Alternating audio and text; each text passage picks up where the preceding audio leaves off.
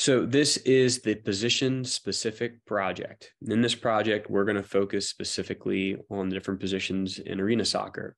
And you might have a specific outdoor soccer position or a futsal position that might be entirely different in the arena game. And that was something that, I noticed as a player. I was a pretty versatile player where I played multiple positions. I wasn't just a forward or just a center back. I used to tell coaches my most attacking position first because I felt I was more likely to make a roster. Whenever coaches make rosters, I just feel like in general, for outdoor soccer, they make rosters without consideration for defenders, where, your starting four defenders typically stay in the entire game. You don't really sub out a defender unless you're losing the game. And if you're losing, you would sub an attacking player.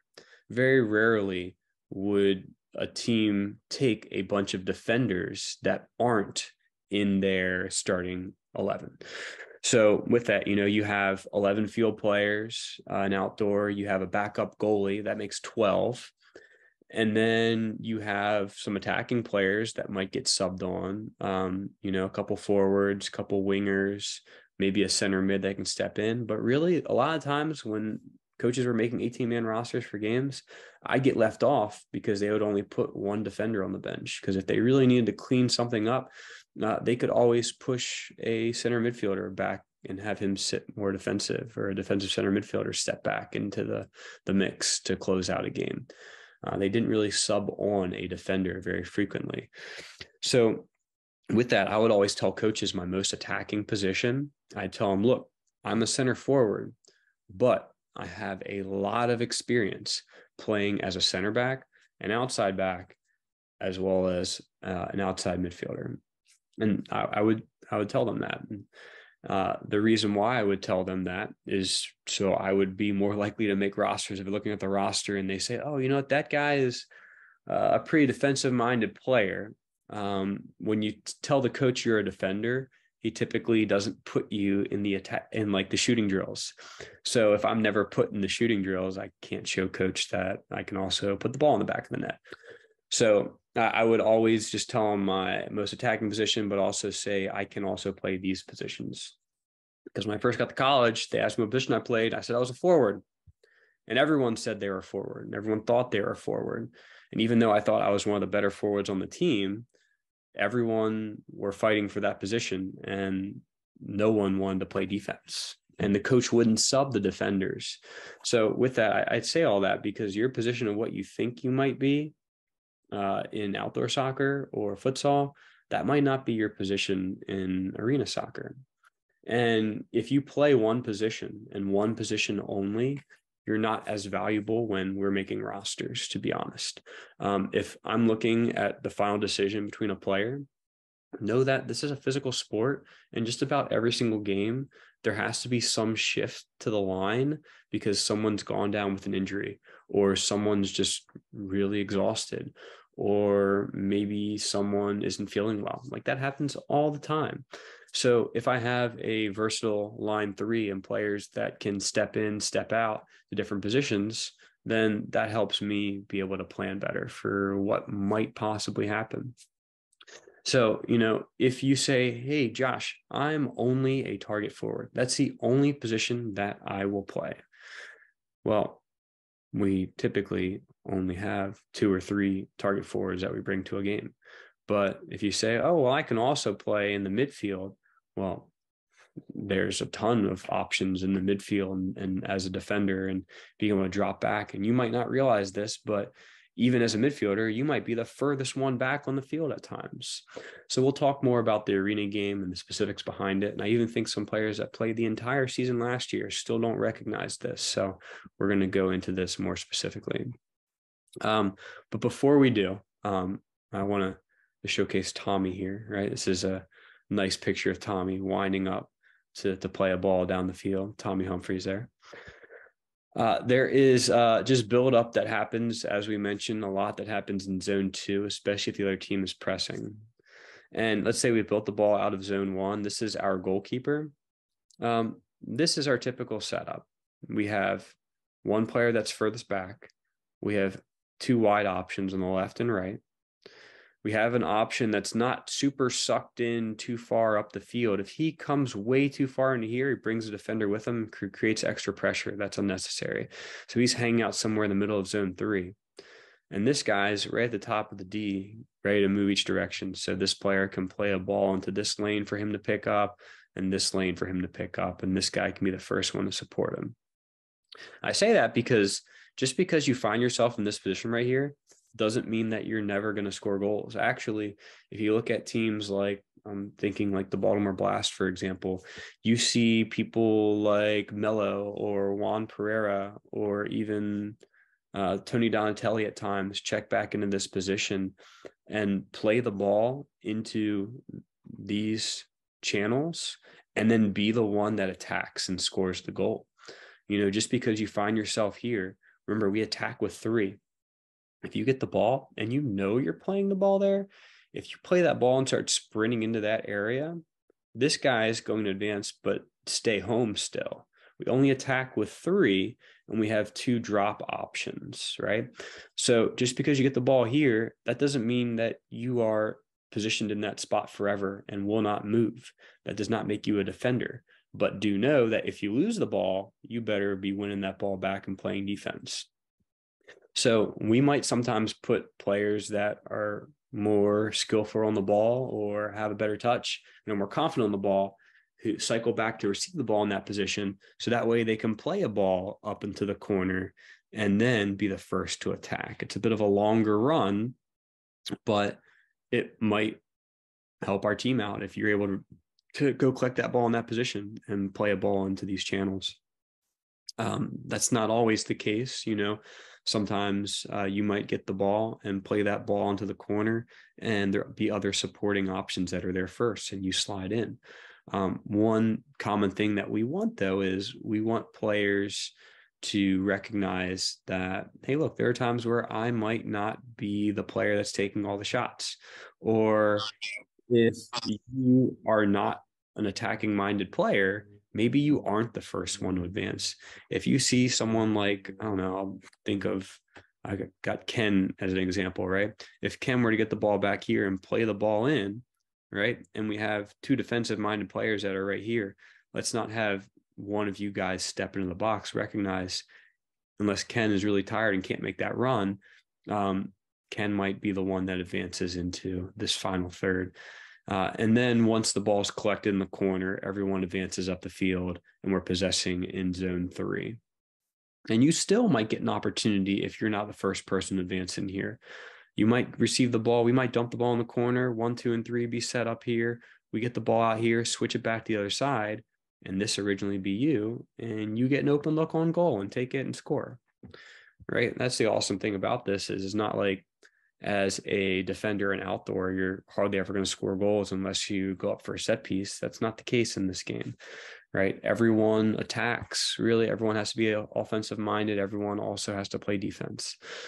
If you only play offense, then there's no role for you here, right? We have players that come in every single year that only want to play offense and play 0 defense. And no matter how many goals you score, if you're letting up goals because you're not tracking back, you just won't see the field. That's the honest truth. If you are, beating people on the dribble every single time and taking shots and then not tracking back and they score, doesn't matter how many go in. I'm more worried about you not tracking back and you not doing your job. So knowing that we all play defense, we all go up, we all go back. We're all defenders. We're all attacking players. Once the ball is in the final third, once the ball is in the final third, the final fourth of the field into zone 4, we attack with 3, but we also have drop options that can be used. So just recognizing that positions are a little bit different in the arena game. Okay. And this is where I'm going to need your help. Okay. I listed out goalkeepers, defenders, midfielders, and forwards, as well as some roles, which we'll get into in a few minutes. But really, I'm going to ask for your input. Okay. And this is what I'm going to show you to first start off with. So for goalkeepers, I'm not a goalkeeper, right? I step in sometimes for 6 attacker to play as the goalkeeper. I'll make a couple saves. I'll let a few go in. My goal against average probably isn't very good. Don't be modest. So with that, I don't know everything there is to know about goalkeeping. I don't. This position I've never played at the next level. I've played every other position. I've just never played as a goalkeeper before. So I relate a lot off of what I know based off of my experience on playing arena soccer with players that play goal, and then also from what I see. I'm a visual learner. I like watching a lot of film. I watch a lot of arena soccer film, and I watch a lot of futsal. I enjoy that a lot more than watching outdoor soccer. So with that, there are things I pick up on, but I don't know everything. But I do know there are differences between playing outdoor soccer and arena soccer, especially for goalies. And I didn't ask you guys, but I ask you guys now, just take a look at this. This isn't a comprehensive list, but there's something on here that I didn't put, let me know, and I'll put it on here. So goalkeepers, take a close look at this. Okay, I said, if you're a goalkeeper, some differences between the outdoor game or futsal in general and arena soccer. So the goal is smaller than an outdoor goal and bigger than a futsal goal, right? There are rebounds that you're not used to as a futsal goalkeeper or an outdoor goalkeeper. The ball goes past the goal in outdoor or futsal, play's done. The ball goes past you in arena soccer, it might be shot right back at you in 0.2 seconds, right? That's the reality of it. So there are rebounds in the arena soccer game. Josh at goal season, Brian attacker. Yeah, Brian a target forward. I've offered my services. Brian has scored a Major League Futsal goal. Let that be known. In 2018, Major League Futsal came to the Mid-Atlantic region, and Brian Gruder did score a goal. Let that be known. See, again, my scoring, it's all using my intelligence. I let Gavin do all the hard work, and I just sit at the far post and tap it in. Yeah, well, Brian was playing in goal, I believe, when he scored that goal, which makes it he scored a back post tap in as a goalie. Anyway, so if you guys pick up on anything and want to add it, let me know. Even people who aren't goalkeepers, some things to be aware of. Just like think of this as like, even if you know it, something to share to someone that's never played arena soccer before. Clearances, you can't just clear the ball as far as you want. 3-line violation, top of arc violation. I'll go ahead and put that.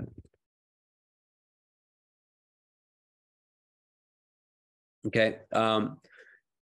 When a goalkeeper gets trapped and maybe they get the ball right on the edge of their goal, let's say right here, the goalkeeper, in a lot of cases, you'll see them play this ball around the boards where they'll aim like right here. They won't aim over here. They'll aim like right here and just blast it as hard as they can. And the ball will ride around and end up like somewhere over here. So like they might get pressed really hard from this angle right here and not really have the confidence or maybe even the time to switch over this way. So they'll just blast it as hard as they can at like the wall right here. And with the curved wall, it like hits there. It then like hits here and then ends up rolling around, which isn't the worst thing in the world to do. Even the best goalkeepers in the league do it when they're pressed from different angles. So I included an example of that. If you guys click that, that's a video right there, example of it happening in a game. I'm sure there's many examples, but that was just one that I saw that I added. As a goalkeeper, part of your skill set needs to be able to, when there isn't pressure, to be able to advance the ball into zone 2 and play a ball into the corner at the next level. That's what is preferred, to be honest. Goalkeepers that have confidence. And, if you go to an MASL training session, very frequently the goalies are focusing on that ball that's being sent into that corner, and being able to play that ball consistently over and over and over and over again. The blast goalkeeper, yeah, and that's something that's practiced a lot, right? A lot of times the blast goalkeeper, he's using William Van Zela as an example. He'll roll the ball out here. He'll immediately start running here. they'll play him, he'll get the ball and just play this ball in this corner, right? A lot of goalkeepers do it. He's an example I'm sure you guys have seen a lot because Baltimore is local to here.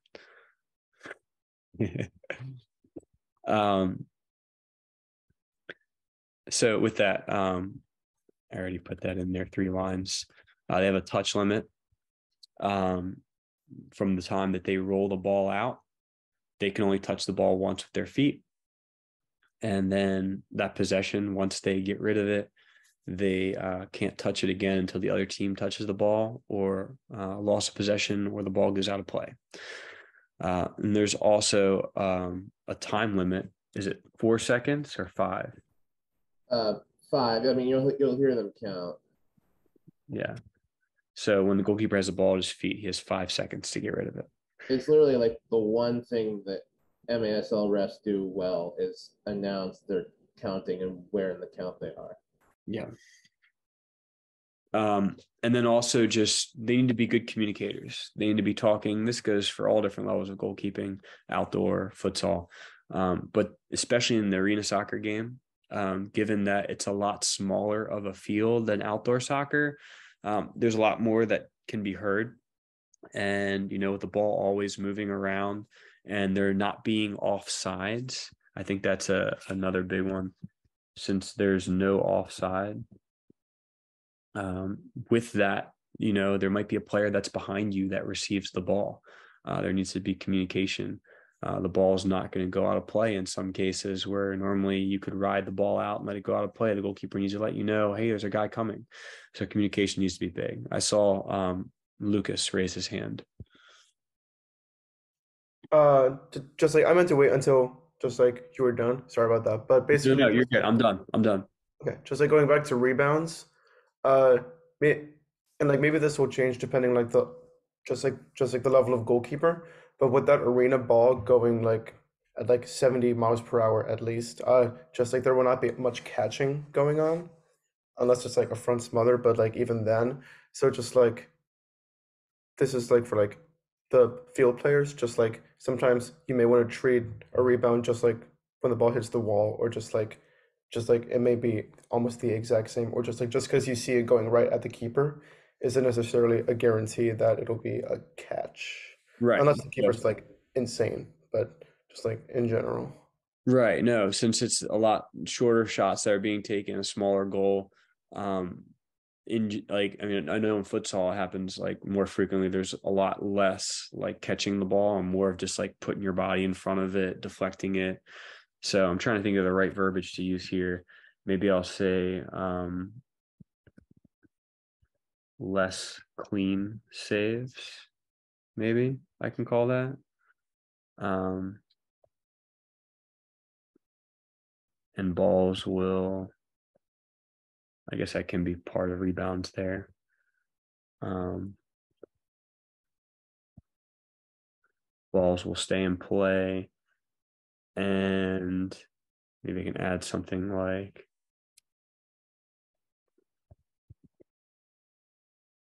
something like that.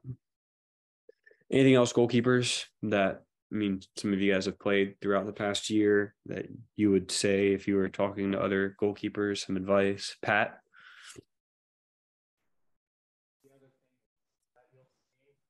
Pat just likes to think he's a goal. Look at our reaction saves. So both for goalkeepers and defenders, it's important to recognize that a lot of those reaction saves, they're not necessarily going to be pushed into less dangerous positions. So you have to be ready for those rebounds essentially. So be ready for I don't know if we could call it like a red zone turnover exactly, but a lot for goalkeepers trying to push them out of the center and into those corners will help. But for defenders, you have to be ready for those rebounds that are in the middle. Yeah. So I added more reaction saves. A good point, Pat. Or just like I'll just say specifically rebounds in the box.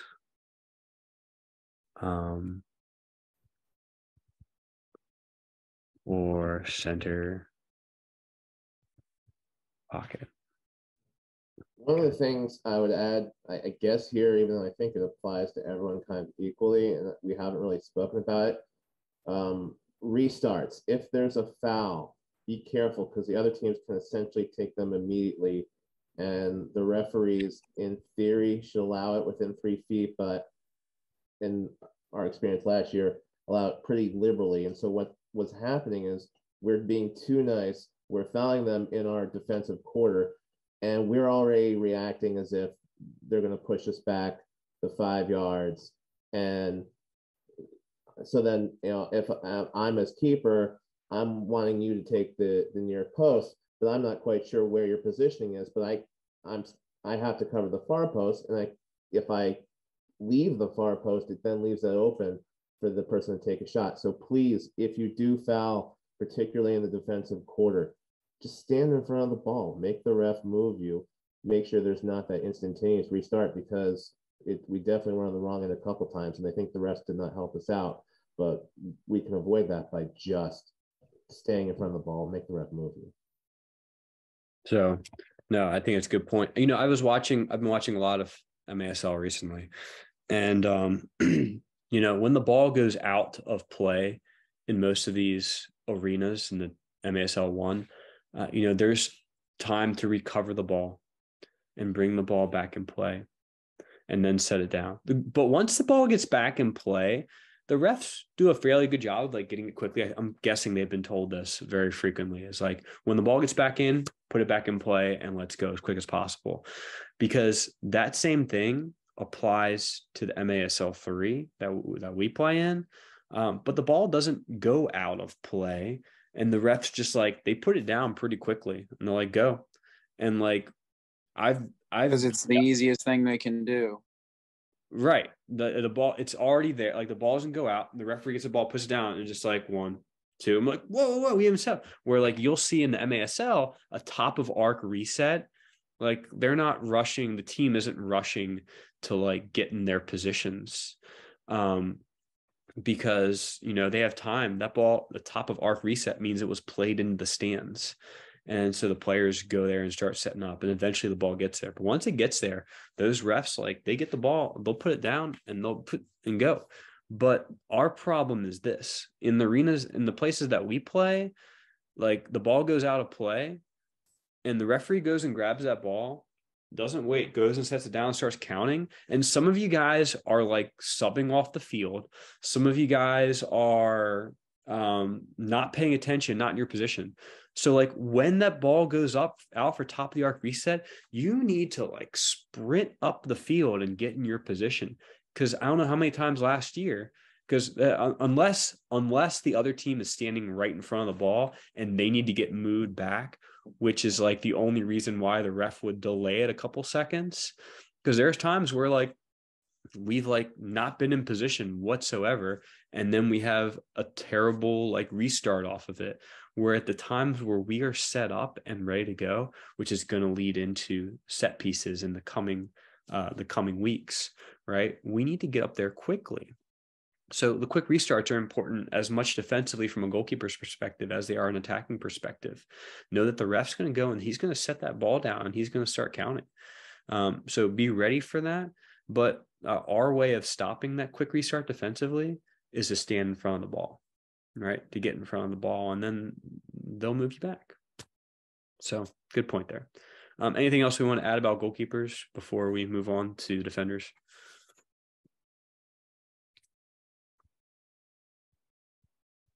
Okay, we'll take that as a no.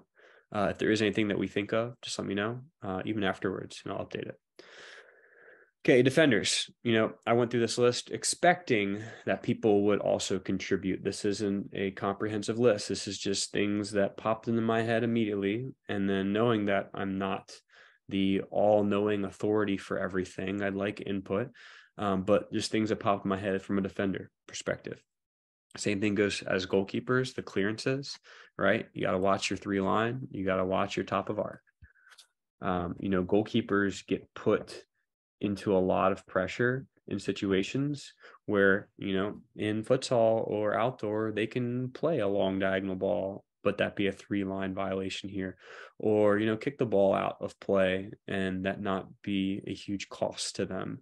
But here it is. I'll take this out here. I mentioned this in the beginning, but you may be in the attack and one of the attacking 3. Don't get all like moody because you got put in the back 3. You might think, oh, I'm a defender, right? Some of the defenders in the league are the leading scorers. Just saying. There are players. I know when I played, there was a guy, not Josh Hughes, but there was a player named Jeff Hughes, and he played for Cincinnati and then eventually ended up playing for San Diego. There used to be a team called the Cincinnati Kings.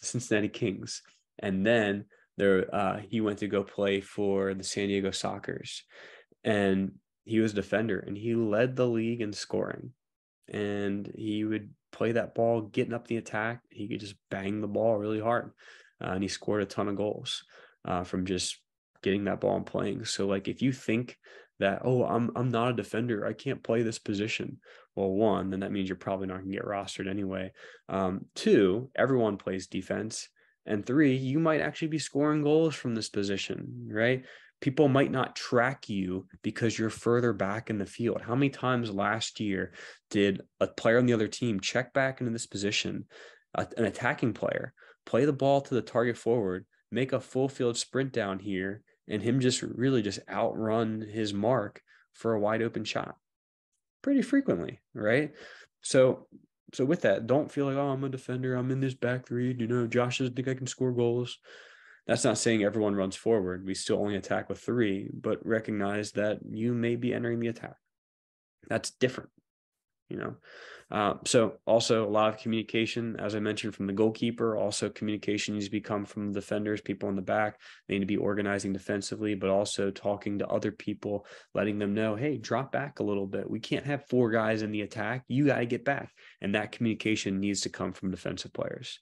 And something to look for, those balls into zone 4, of zone 2 into zone 4 ball is very common, and a ball that needs to constantly be looked for into the corner. Coy mentioned take away the boards when defending. Yes, so I'll add that too for defenders.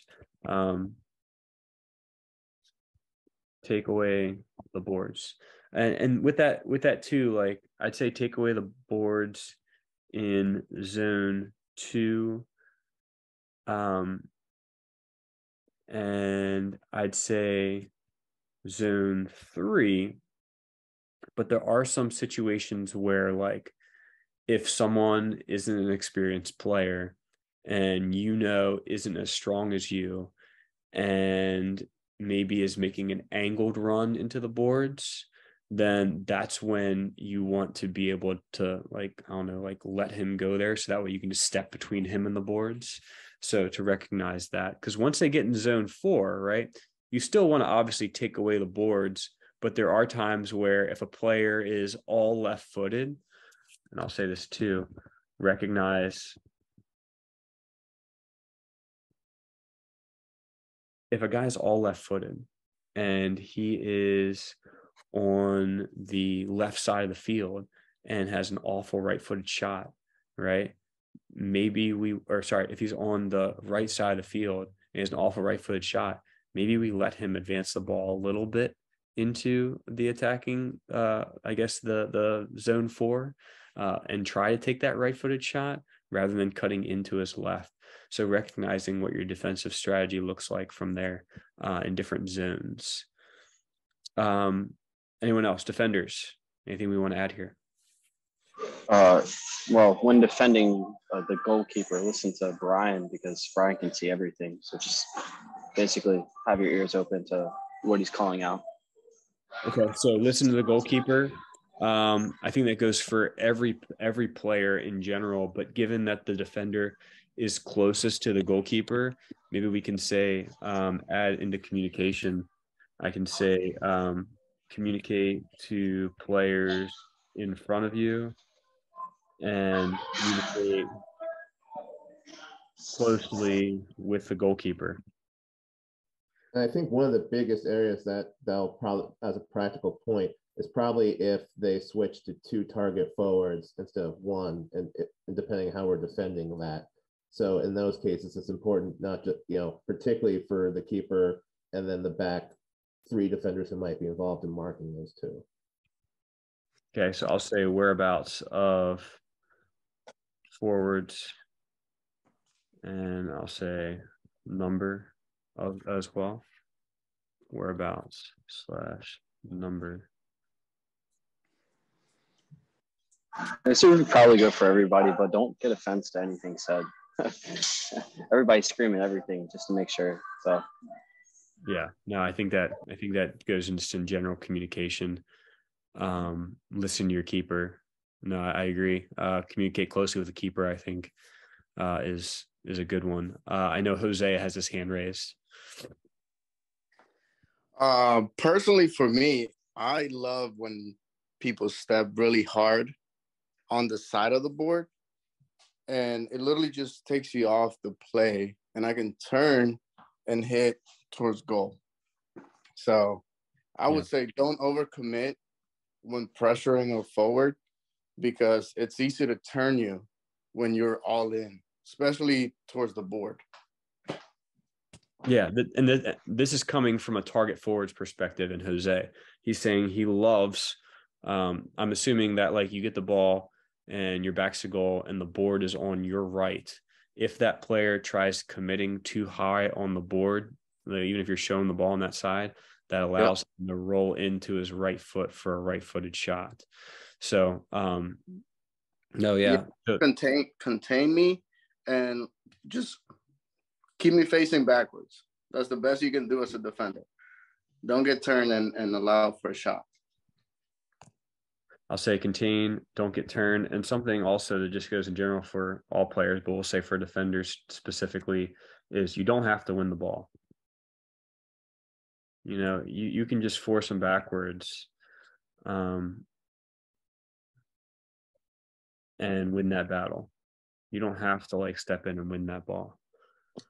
I'd like to add that Beretti does a good job of that. He is very good containing and just being patient. Yeah, I think Tommy does a really good job too. Specifically, I know there are times where if you overcommit,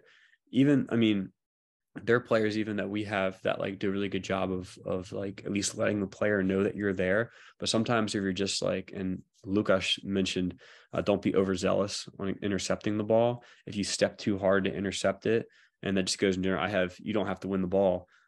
That's not just, I'll say, on the dribble or intercepting a pass. Like, it's not necessarily your job. I remember I mentioned this maybe last week, I think, where in my very first arena soccer game I ever played in MASL, I was playing against the Harrisburg Heat. And, I was signed on a Thursday and we had a Saturday game. And I think I only had 2 training sessions before stepping in. It was mid-season I was signed. And we ended up traveling to Harrisburg. And I was defending this guy. They played a pass in. My first thought was to step around him. He was a lot bigger than me. He literally just took one step and just like cut off that lane, threw his back into me, which made me almost trip up. And he just received the ball on his back foot facing the goal and just took one touch and shot it and scored. And I subbed off and my coach just like ripped into me. And I just listened and I said, yeah, I messed up there. I tried to intercept the pass that an outdoor maybe I would commit to and be the guy. But, in the outdoor game, in the arena soccer game, a lot of these targets, like even throughout the first division, like a lot of them are just like big dudes, guys that wouldn't see playing outdoor soccer just because they can't move as much. But like there are some really big guys. Like you don't have to be like super fit to play a target forward position in arena soccer. If you can hold the ball up and have a good shot, There's a lot of guys that just like are big dudes that hold the ball up really well.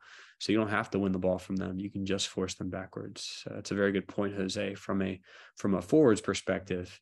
And I honestly think like that's what made me a better defender was I transitioned in my career from being a forward to a defender. And I've always like gone back and forth as the forward defender. But it made me a better center back when I played outdoor, knowing runs I would make as a forward, knowing tendencies that I would have. So even if forwards want to chime in of what they prefer or things that worked for them, so that way we can defend that. Pat also has his hand raised. Be aware of how many fouls you give away. I remember earlier in the season, I got, because I think it's 4 fouls for a blue, 6 fouls to be fouled out, right? That out, right? Yeah, 4 for a blue and 1/2. So if you get 4 fouls, 1/2 to blue. If you get 6 in the entire game, you foul out just like basketball, and you get a red card. The 6 fouls are pretty easy to come by. That because it's pretty much any foul, even if it's the slightest clip in the world and they call it. I think there was one game where I got to 5 fouls, and that's where I think I was still in the third quarter. So you have to be aware of like where you are on the field, especially when it comes to boarding. It seems like refs are, except for us, more likely to give any touch into the board, and guys are going to be smart enough to try to exaggerate it. Oh yeah, I mean our very first goal of the MASL season came off of a ball that was rolling around the boards. I saw the guy coming, and the guy gave me a little bit of a shoulder, but I was right next to the boards. If you slam into a wall, palms first, it makes a pretty loud noise, right? Even though I was bumped a little bit, boom, slam on the boards, go down the ground. That's an automatic blue card, right? And we scored off of the next free kick. So with that, recognize that smarter players know this, that boarding is a blue card. And then if you're near the board, some players just push the ball as fast as they can, run as fast as they can down the boards, because they know if you touch them, they're going to fly into the boards. Anything else we want to add about defenders? Anything else? Josh, just real quick, the one thing that I thought of that I don't think has come up yet is just around help defense, which I know I have mentioned that a couple times lately, but I think that as the center back or kind of the primary defender, that's a huge thing, especially when it's a zone defense. But even if it's man-to-man and you see someone get beat, you can't just stick by the target forward and let the guy who's running free dribble, in for a breakaway. So help defense and kind of all the things that go with that, which also ties in, of course, with quick communication. That's just the one thing I thought of that hasn't come up yet. Okay, no, I agree. I'm typing this in right now. If someone on your team gets beat, you may have to leave your man. Leave your man to cut down the angle and step to attacking player. Okay, so let me first, Brady, great point. Help defense is something that I know Brady has brought up, and it's something that comes very frequently in basketball. In sports where you don't have as much space to occupy, if you're playing man-to-man defense in basketball and you get beat, your first reaction is, oh, I'm just going to stand here. It's to drop. But when you drop, you are going to drop more towards the middle of the court, and someone else is going to step and take your man. Now, in the process of that, they're going to leave their man, unfortunately. So, you might have to cut down the angle. You might have to step in a certain way to leave your man. But the ultimate thought is, hopefully I can slow them down long enough for the guy that got beat to track back. So cut down the angle, accept the attacking player, and slow them down. Because you think about it in outdoor soccer, I'll give an example, right? Let's imagine this is an outdoor field.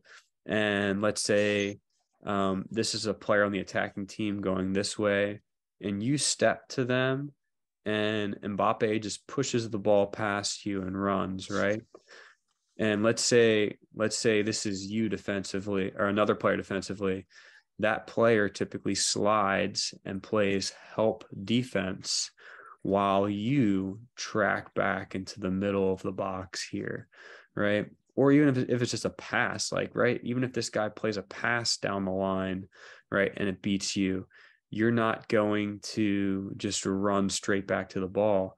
This guy picks up the ball and this guy drops back into the box because this guy technically is close to the ball now. He then goes, and if you do get beat on the dribble in this case in the arena soccer game, right, and this guy's heading this way and beats you, someone else might have to leave their man in step, and that ball might be played to a back post tap in. It might, right? But the main thing is being able to slow him down, cut off his angle, and at least provide support. Because if you just watch him and he just dribbles right to the goal, you can't just say, oh, well, that was your man, you got beat. Yeah, that is true. That man did get beat, and that is his fault. But what did you do to help restore the situation, right? Did you do anything? And it's funny because there are times where it might look like it's your fault. Like, I don't know how many times, like if you go back in the film and look where a player gets beat, one man leaves his man and then steps, and then the ball get played back post to someone that's wide open and tap it in. And then like the goalie say, like, that's your man, how come you let him score? And you're like, well, like, I had to step to him. I had two guys. That's it. That's the definition of I have two men, right? Sometimes you have two men because someone's not paying attention, or sometimes you have two men because you step to provide help defense to slow down the play. It's not your fault. You did your best. You might look like it was your fault because you ended up stepping to them, but it wasn't your man. And you have to sometimes risk it, right? That's why we don't want to get beat in the first place. But, you make the first mistake, okay, don't make the second mistake. The second mistake would be putting your head down, not tracking back after you get beat, all right? Or just throwing your hands up in the air and just not caring, because that will get you a quick move out of the lineup pretty quickly. So great point, Brady. Anything else that you want to add to that point? Or anyone else want to add anything to that? Yeah, no, I think you covered it really well. It's really just about trying to buy even just like a second or two, like you said, for that initial person to recover. So it's just something that has to happen, or else again you have a guy just walk in straight on goal, for a breakaway. Slow him down, cut off his angle, right? I think that's two main things. And if in the meantime, maybe it's even a third defender that can track back and he might pick up someone else, and that's great. But recognizing that's important. Anything else on defenders we want to add?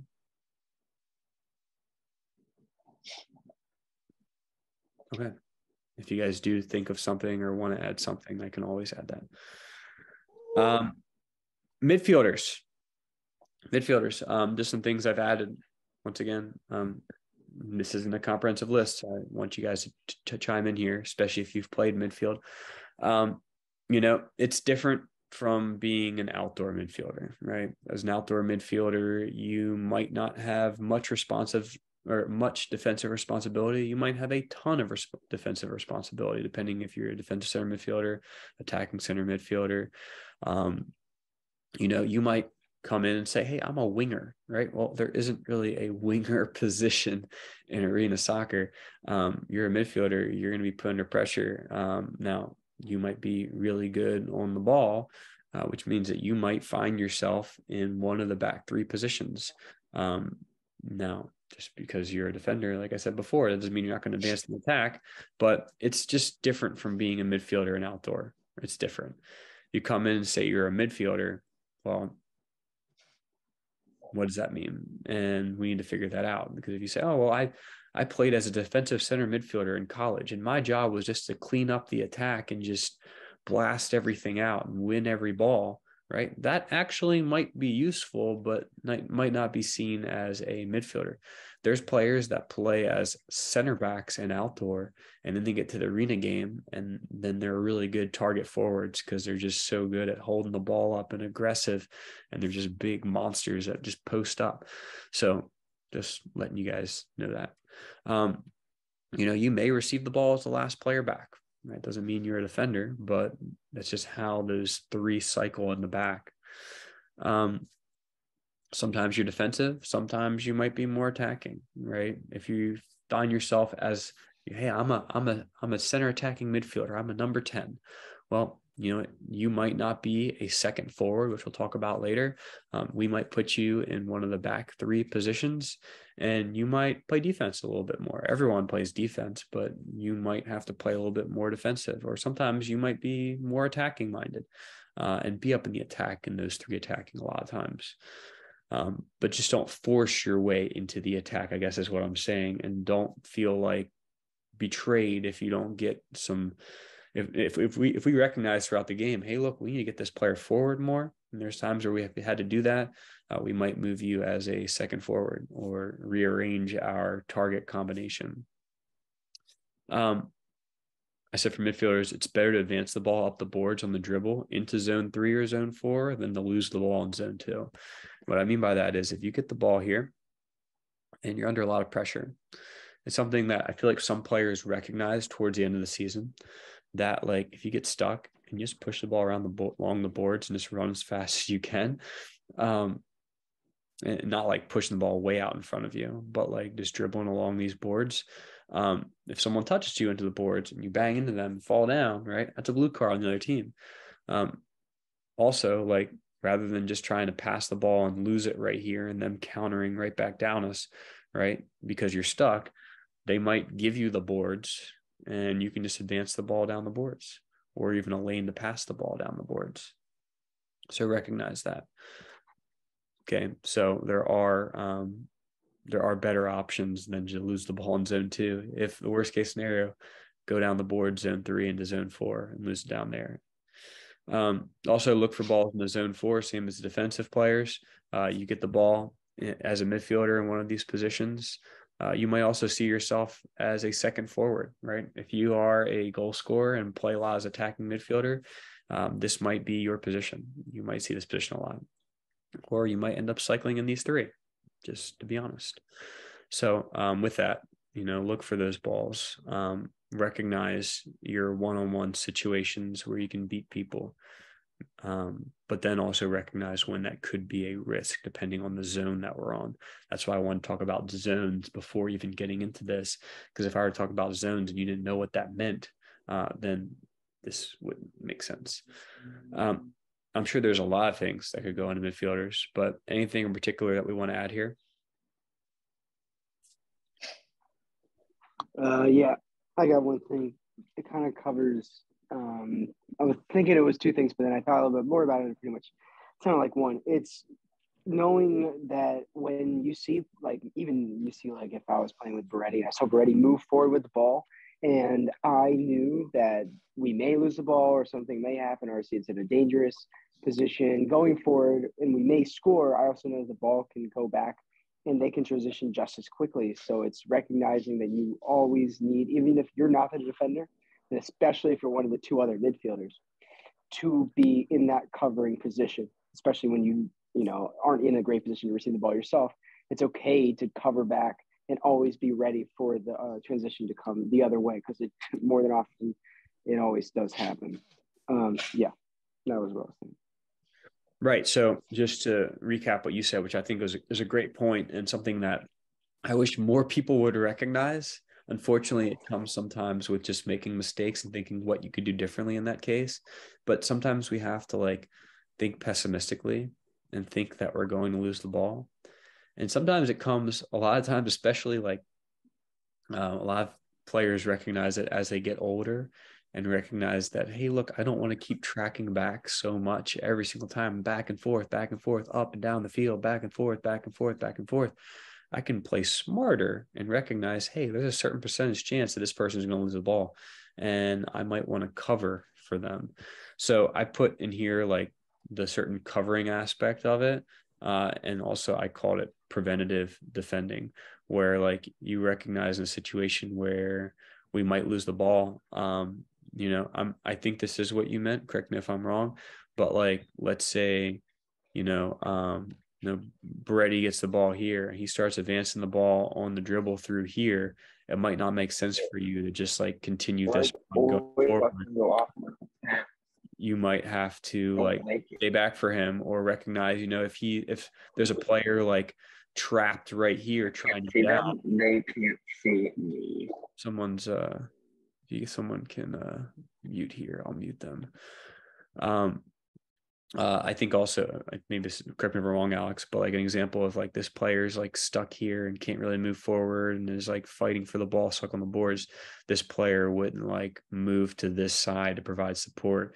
He would be more dropping into this side, just expecting that ball could be played past that player into the defense and then win the ball. Because this player just makes like an overlapping run and says, hey, play me, and he loses the ball, and then we end up in a bad situation.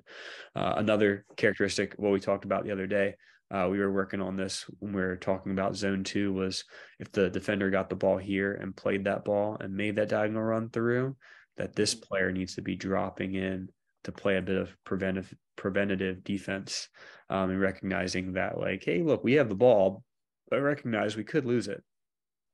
We might not think of that as a midfielder's responsibility, but it 100% is. Or even if we have the ball in the boards in our own zone 1 here, and we're trying to get it out, right? Instead of you like making a run up in here or hanging out in here, maybe it might make more sense for you to drop back in here, expecting that he's going to lose the ball, but still providing an option to get out. Is that kind of along the lines of what you're saying? No, yeah. That's exactly what I was thinking. There was actually a situation Saturday morning where it was kind of similar to this, but maybe slightly different enough to be worthy to talk about. Where I'm not sure who had the ball, but I was behind them and it was a 1-on-3. And I was slightly in front at first, and I saw this happen, and I was like, there's no way they can, most likely can't get out of this. And I was kind of in between. Maybe if I give them an option forward, maybe they can get out, but also if they lose the ball too quickly, then I can't get back if I do that. So it is kind of situational, and knowing when is the option to give them an option forward, because it's possible. And I think that comes from knowing who the player is, right? And if you can give them that benefit of doubt to beat that player or 2 players, right? Now it kind of depends. If you're at a practice and it's not as game like, then you may just be an option forward and not be always just checking back. But if it's, an MASL game, I think in that situation, every single time, even if it's Ken, I'm almost definitely going to be tracking back just in case. I'm going to be getting back, right? Because there's also going to be, I'm not going to be a target forward anyway, most likely. And so that target forward, right, will already be forward, and there'll be an option. So my job as a midfielder or second forward, even in that scenario, right, if Ken is moving forward, if Gavin is moving forward and he beats those 2 defenders, it's okay that I'm further back, because then I can still move forward after that happens, most likely, right? But it's always better to be in that space, in that covering space, just in case, especially if you have the fitness to do so, which is why we're training so hard, so that you can cover both sides of offense and defense, right? Defense always is first, so that's why you're always there. Yeah, I mean, I think we were underprepared last year for the season in many ways. 1 being fitness, 2 being just tactical awareness, and I'm the one to blame for it. But, I think that's something that we learned the hard way in a lot of cases, was just making dumb mistakes. And then I would get all upset about it and then realize, like, dude, you haven't even explained some of this stuff to them. You can't get so mad about it. And that's why I've wanted to make this year a little bit different and to provide an explanation, especially for new players. A lot of us learned the hard way last year, through just experiences. And with that, we have to be able to expect, have that mindset that we might lose the ball, right? This isn't going to be super pretty all the time. We're not going to have all these nice possessions like we do in futsal, right? We might have to get rid of it sometimes, and we might have to expect that we're going to get thrown into the boards here and the ref not make a call and them counter back down our throats. And if you aren't expecting that, then, 1, you're going to be in for a surprise, and 2, we're going to get scored on a bunch. So no, that's a great point, and it's very relative to all of this. Do you mind if I say one other thing? Yeah. So I absolutely love all the fitness that we're doing, even at practice. And I love that Coy and David are having these fitness plans, right? And I think that maybe, I don't know, especially if you're new, you may not recognize this, but like you have to be fit for this. Like third line, second line, it doesn't matter. Like I felt like before we did that first little scrimmage that I was most fit I'd ever been, right? Especially kind of training for MASL. And then after maybe in the second quarter, I was like, oh my God. I came off and I was like, oh my God, can I keep doing this? And luckily I was okay. But like, I'm running my ass off all the time, like 4 or 5 days a week of doing hard fitness and then laying off a little bit. Right? And that still doesn't feel like enough. So if you are just doing your fitness at practice and that's all you're doing all week, it's not going to be enough. Yeah. You're not going to be able to track back, right? Yeah. So it's not just that, it's doing stuff on your own and doing stuff that can really challenge you and getting better. Yeah, that's all I want to say. No, that's definitely the hardest thing about this is like, we're not a full-time club, but like the level we play at demands like a full-time fitness regimen.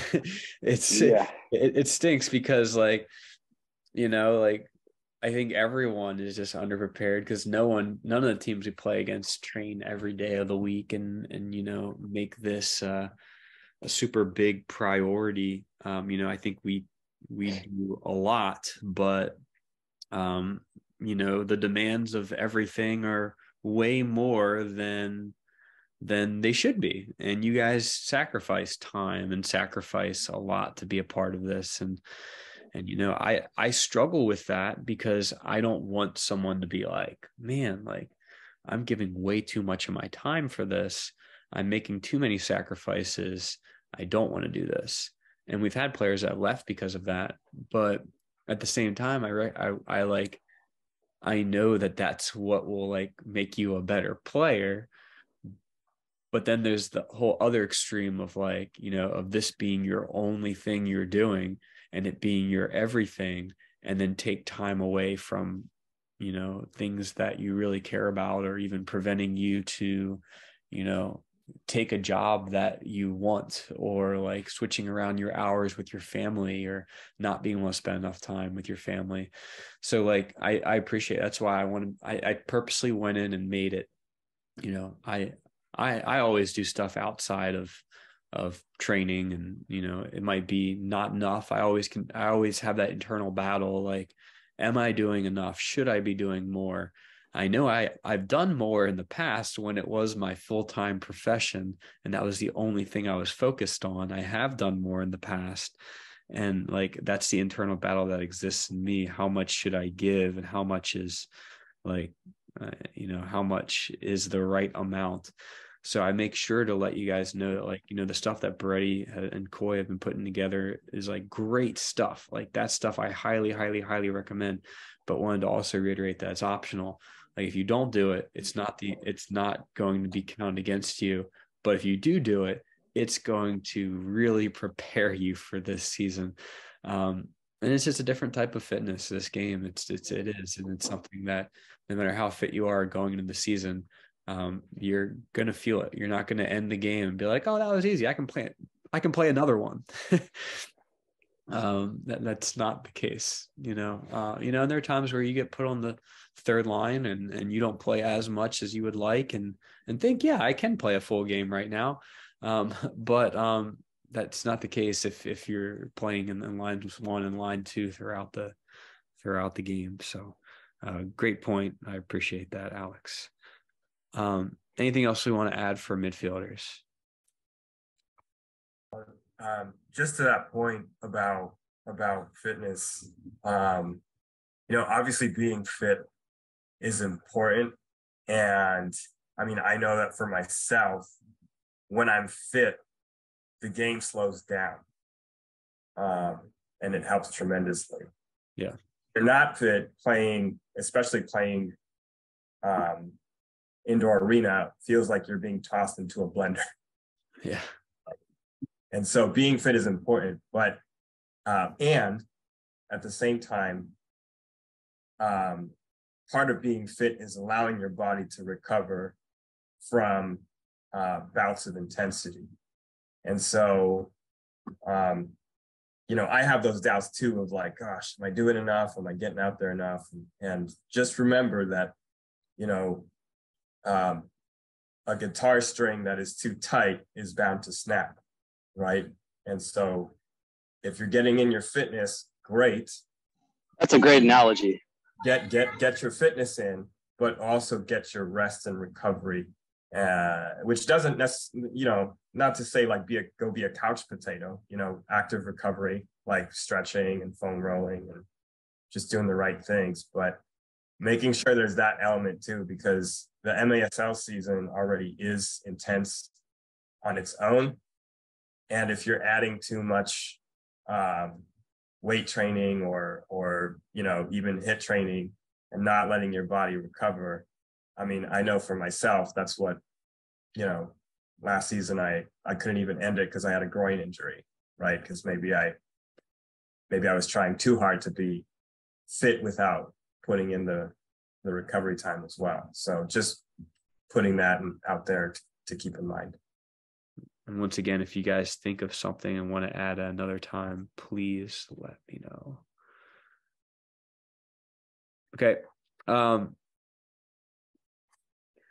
Forwards. Okay. I was very short on this because I could probably go on forever because it's the one I have most experience with. But I just put this out there, forwards in general, we want to something that's different from outdoor. You might, and this happens a lot. Players come in, think they're forwards, and they don't play any defense. And the ball advances up the field, and you just stay at midfield. Some teams do this. Some teams literally just have their forwards stay up the field and not play any defense. That's not how we play, and that's not how the game's played at the next level. So we're not going to get in bad habits. So forwards play defense, and they track behind the ball. You're going to get behind the ball, you're going to play defense. If you do not, then you just won't play here. If you want to find a team where you don't have to play defense and just stay up top and do that, by all means, do that. But here, our forwards play defense. They work hard defensively, and they track behind the ball. Target forwards specifically, we want the target forwards to hold up the ball. We want you guys to create scoring opportunities and also be able to use the wall. To be able to play passes off the walls to players that are crashing the boxes. These are all things that obviously as a forward and outdoor, you create scoring opportunities, but you might not have to hold up the ball as much in outdoor as you do in arena soccer. That's a really, really important skill, holding up the ball. Sometimes that is overlooked in outdoor soccer. I know when I was a target forward in outdoor soccer, I was overlooked as a target forward because I would hold the ball up, lay the ball off to someone, that guy play the through ball, and then someone make a third man run and score, where the person who played the ball through got the assist. Another guy scored, even though I held the ball up and helped create the play. I didn't get a stat from it. So in arena soccer, target forwards are very, very well sought after because it's a skill that not everyone has. So being able to hold the ball and then be able to understand how the walls work as well and recognize your angles, where to play the ball off the walls. That's really important from a target perspective. Also, the second forward is the target forward is this guy, the target up the field.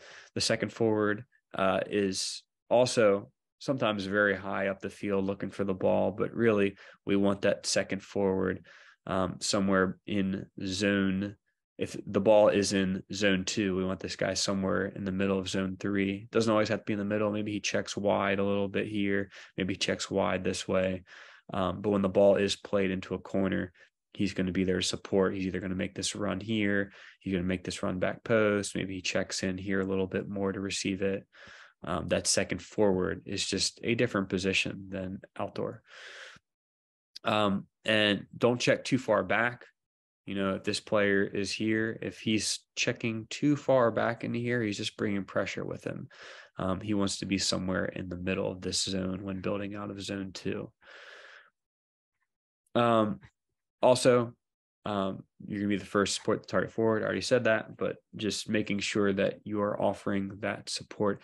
Anything that we want to add here to either the target forward position or second forward position? I'll go. Yeah. Okay. I would say be selfless. This is something that I personally had to learn quickly. I was used to playing indoor and being the guy that turns and shoots the ball every single time. And here it's hold the ball, let the team come up and lay it off, just like in futsal. So be selfless. It's a whole different. You're a forward, but not really a true forward. You're not the scoring forward. You're more for the team, which is something that I learned along the way. Yeah. You might actually lead the team in assists based off of your target. You might have more assists than goals as a target forward, just because of being able to release that pressure and hold the ball up and having a selflessness about you. Sorry, go ahead. Whoever just started talking. Yeah, I was just gonna say, as a midfielder and attacker, when you're trying to score goals, I think it's great to be selfless, and it's better to find a pass for your teammate where he's at a better position to score. But you look at the best forwards and they take so many shots and they gotta try to score. So take opportunities by yourself sometimes. Yeah, and sorry, Josh. That's kind of where I wanted to add. My second point was, recognize mismatches. I think a lot of the times we see a mismatch and we kind of double, we double think a little bit and we don't play the ball. But like, if I'm playing, like, for example, for me, right, I'm a bigger guy. If I'm up against somebody that's at least 50 pounds less than me, like, recognize that, play the ball, know that, or at least trust that I'm going to hold the ball against that player. And then we go from there. Yeah. And that's something, Jose, just to compliment you on something that I've just seen you do really, really well, especially when it comes to futsal, because when I first met Jose last year, it was right before the arena soccer season. I know he was transitioning and had a few injuries too, but, I'd seen a lot of like great things from him and just knew that like, if he was able to consistently hold the ball up, one, because of his body, and two, because he is able to score too, he could be very, very, very dangerous player. So with that, seeing how he played in futsal throughout the past year and how a lot of goals were scored because of his hold up play, players like him and Mike Geiselhart did a really good job of it too, holding up the ball and laying the ball off and being selfless in those cases. You create a lot of opportunities when you don't even recognize. And there are times where when we're playing on a bigger field, by holding up the ball and just providing players time to get up the field, you are doing a huge favor and you're a huge asset in the process of it. So I agree on both sides. Nico mentioning take shots. Yeah, I agree. Take shots when you're up there. And I think one of the biggest things is, take your chances. I think the very first arena soccer team I played on, my coach would yell at us and he would say, we're only taking open chances. We also need to take half chances. And that was the next point I wanted to add. And I think that if you are someone that has scored a lot in the past, then take your half chances. But if you're someone that, just struggles hitting a hard, consistent shot and isn't taking a lot of good shots and you're losing the ball, or you're taking shots every time you get the ball, then there's going to be a problem. So, take your half chances. Every once, like if you realize that, there's not an open lane, then play it, then take it. But if there's a better option to play and you just lost the ball 3 times, then probably shouldn't take that shot. So recognizing that, I agree on both sides, making sure that we are being selfless in the process of it, taking our open shots and recognizing those mismatches. I also added to midfielders, because if you can beat a guy, then take them. If I know that I have someone that's smaller that's marking me, then I'm going to demand the ball, demand it. Or a player that I've consistently just beat up on the entire game, I'm going to demand the ball. And that's something that, when we talk about target forwards, that's a balance that I've always struggled with too, is like, when are you like too big and too clunky? And when do you need to get fit, or like, I guess like the right weight was always something I struggled with. I've played soccer at 225 and I've played soccer at 165. So I cannot be at 225. So like when I'm 225, you can't touch me, right? But I also have trouble getting up and down the field and get injured more. When I'm 165, I'm moving up and down that field and I can run all day long. I'm 175 now, but I was 225 at one point. And that was my I thought 205 was my best playing weight because I was somewhere in the middle.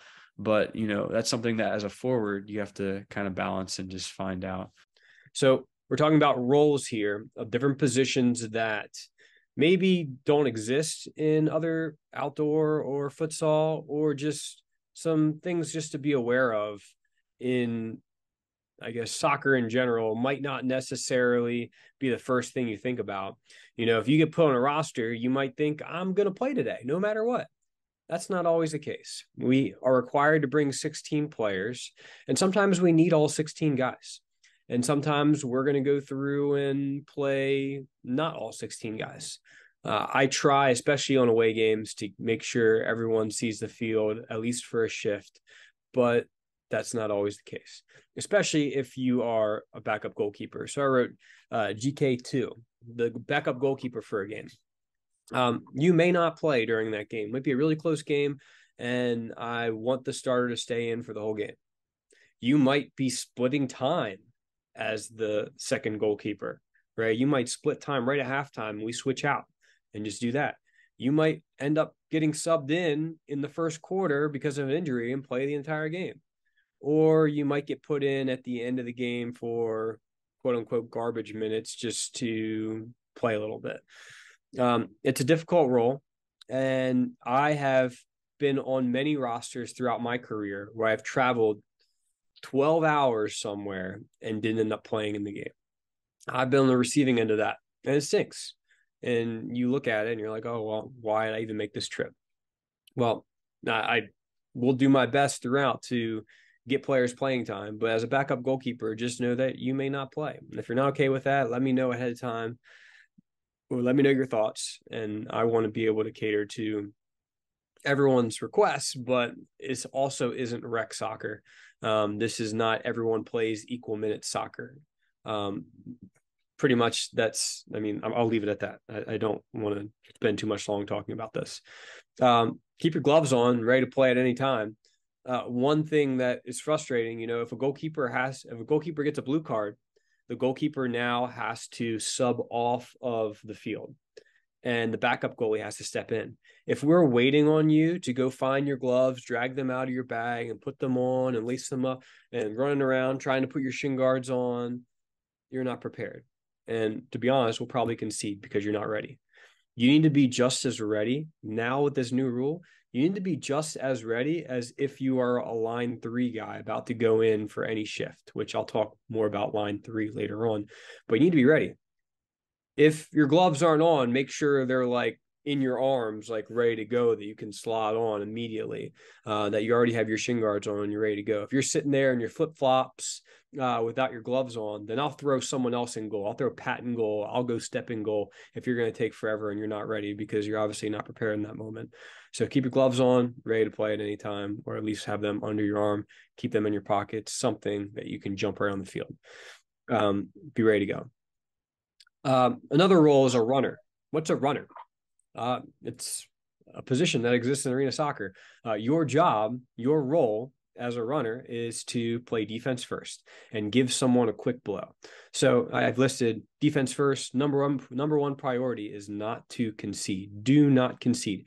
Your role is not to go in there and score a goal.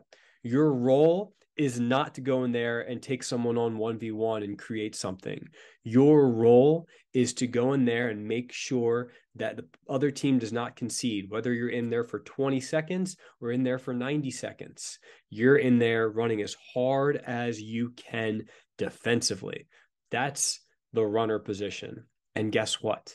When you first play at the next level in the MASL, if you're playing in a lower level right now, like the MASL 3, and you want to go play at the next level, guess what the very first position you will play is? You will most likely start off as a runner. And you will go in there as a third line guy and just run your butt off. Where your main thing might just be, hey, I'm super fit.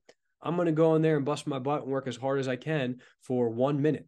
And you might be more valuable to a team than a super technical player, just to be honest with you, right? My first experience was as a runner. And then I became a second line guy. And then eventually I was a first line guy and I was a captain, right? So you work your way up. That's how it works, especially if you're a new player, right? That doesn't always, that doesn't always translate at this level. There's some guys who are able to step in and play immediately, but the next level, typically you start as a runner. And you work as hard as you can defensively. You keep the ball, pass, and move. If you go in there as a third line guy and you just hang out up top, don't get back on defense, you won't be in future rosters, plain and simple. So worst case, put the ball in the corner. If you get stuck and you're trapped, don't just dribble it forward. Just pass the ball in the corner and go chase after it. Right? Go play defense. That's your role. Now, why would the sport have these types of positions? Well, we have different lines. This is really important, especially if you're a new player. So please pay attention to this. There are 3 lines that we have. We have a line 1, a line 2, and a line 3. And they do not get even playing time. You might be on line 3 and not step on the field throughout the whole game. You might be on line 3 and get a significant amount of shifts. Here's how it works. Line 1, you will play significant minutes. These are your quote-unquote starters. Whenever there's a timeout, typically we reset lines and you start back as line 1 again. Even if line 1 was just in, right? We usually start at line 1 and work sequentially. At the beginning of a quarter, typically you start with line 1. Line 1 will get the most minutes, plain and simple. Every 90 to 120 seconds. So you'll be somewhere in there between a minute and 2 minutes max. If you're in there for 5 minutes, you're going to get booted out of line 1. Okay. So you go in there, work hard, minute, 2 minutes, work as hard as you can. Work as hard as you possibly can. You might be in line 1 to start the game and score a goal 17 seconds into the game and you sub off. Might be it. Okay. Our line did our job, right? I don't know if any of you guys follow hockey, but there's a stat called plus minus that when you are on the ice, if your team scores, you get a plus. If you're on the ice and your team concedes a goal, then you get a minus. And so like your plus minus at the end, you might add it up and have a plus minus of 2, right? Where your team scored 3 goals while you were on and 1 goal while you were off. So that's one way to judge a player if that's more of a defensive player. Hey, look, when I'm on, my shift doesn't concede. Hey, when I'm on the ice, we don't concede. When I'm on the field, my team scores more than we actually let up goals. So it's a stat. If you go through your shift and your team didn't score and you didn't concede, probably did a good job, right? If you go on the shift and your team scores and you didn't let up a goal, that was a good shift. And if you look at it, you take it one shift at a time and you isolate each one of your shifts and rewind it and look at it and be like, what could I do differently in this 1 minute I was on the field? What could I do differently? So line 1 will play anywhere between 90 to 120 seconds, a minute and a half to 2 minutes. You may also get sub to line 2 at some point in the game. If you're not effective, if there's someone else that's maybe playing really well, or maybe we just want to tactically switch things up, know that you might get switched to line 2. Nothing personal. It might just be a tactical switch, right? It might be, hey, look, you lost the ball, or hey, look, we want to add more defensive players into line 1. Sometimes we make mistakes in the way that we originally line up the lines and say, hey, look, we need a change. So we might make those changes line 1, line 2. Sometimes even pairings are important. Who's your sub buddy with line 2? And then also, you might also ask your line 3 sub buddy to step in for a shift. So let's say you're in line 1, you know who your line 2 sub partner is, and then you know who your line 3 sub partner is. You're on line 1, you run off the field, and you're huffing and puffing, and line 2's out there. You might turn to line 3, whoever is your guy, not some random player, because this happened last year and it made me really upset. You just turned to some random player and said, hey, can you step on for me? No. You stay who I tell you is on your line. So you go to your line 3 guy, even if you don't like who I put on that line or your coach put on that line, you go to him and say, hey, look, I need you to step on. Give me just like a 45-second blow. And that person is now designated as a runner. And they say, all right, I got you. And as soon as line 2 runs off, that line 3 just runs around, plays great defense, gets the ball, connects a pass, runs up the field, gets the ball, connects a pass, and subs off. There you go. You did your job. And I'm telling you what, you will get more noticed doing that than going on and scoring a goal in your shift, to be honest. Because I'm looking specifically at, can this player step in and fulfill a role? We've got guys that can score. I know that if you're on line 3, that you probably can score as well, but that's not necessarily your role in that moment. You might score a goal, and that's awesome. You might be in the right spot, right time. But if you go in there as a line 3 player and take 5 shots, that's probably not your role. Okay. So knowing the difference between lines, you have line 1 and you have line 2. Line 1 players, I will give the authority to pull a line 3 guy and say, hey, look, I need you to make the sub, right? I need to stay on. And then communicate that with me after the fact, or when I get off, be like, hey, I need whoever step on for me for a shift. And that's fine, right? Especially in the third quarter. The end of the second quarter, and I'd say the mid of the third quarter, people start needing extra shifts. The fourth quarter, just adrenaline and wanting to win alone, sometimes you're able to stay on a little bit longer. But the end of the second quarter and the midway through the third quarter, those are typically good times to pull your line 3 guy. Don't be like sympathetic for him and only sub him on because he hasn't played that game. If you honestly need a guy and you're on the first line, then ask. And I tell the guy, say, hey, look, I need you to step on, give him a time frame, and then you're the one that calls him off. Line 1 guys will be vocal. I've already communicated this last year, but if you're on line 1, you need to be vocal and the one that's helping dictate subs on your line, right? Tell line 2 once you're ready, get back out on the field, take your shift, get out, take it, get out. Line 2, you're going to play an average amount of minutes. Your shifts are going to be somewhere between a minute to 90 seconds. Sometimes it might be shorter. You might get subbed into line 1 based off of your performance. In the Fredericksburg game, Alex Stewart ended up getting pulled up to line 1 because Shipley got injured, right? Line 2, also know that you might actually get subbed into line 2, or let me rephrase this, line 2 or line 3 at some point in the game.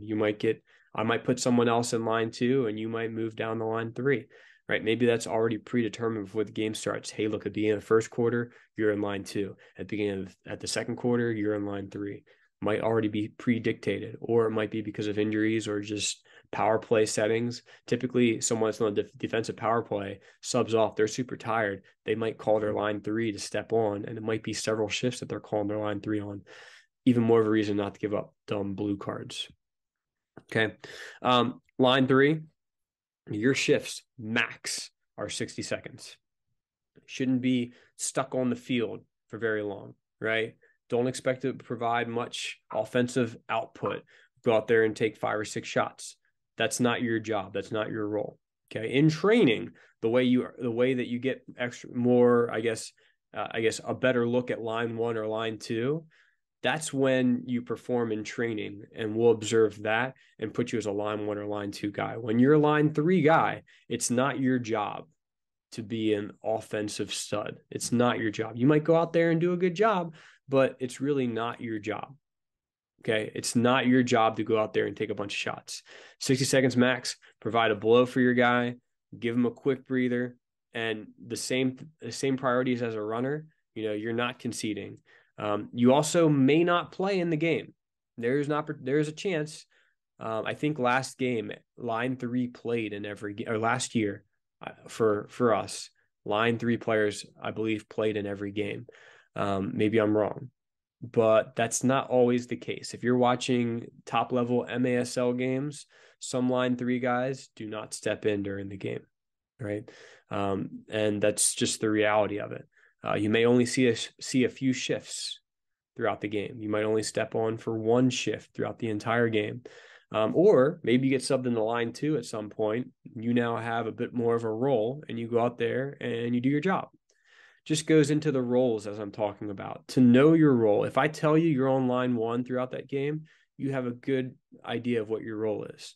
We can't be 4 games into the season and you still learn your role based off of what line you're on. If you go in, you're a line 2 guy, accept that role for that game. And the way you maybe earn your way to line 1 is by doing your job and also performing well in training. And we'll mix it up. Okay, so with that, just be aware of what your role is throughout.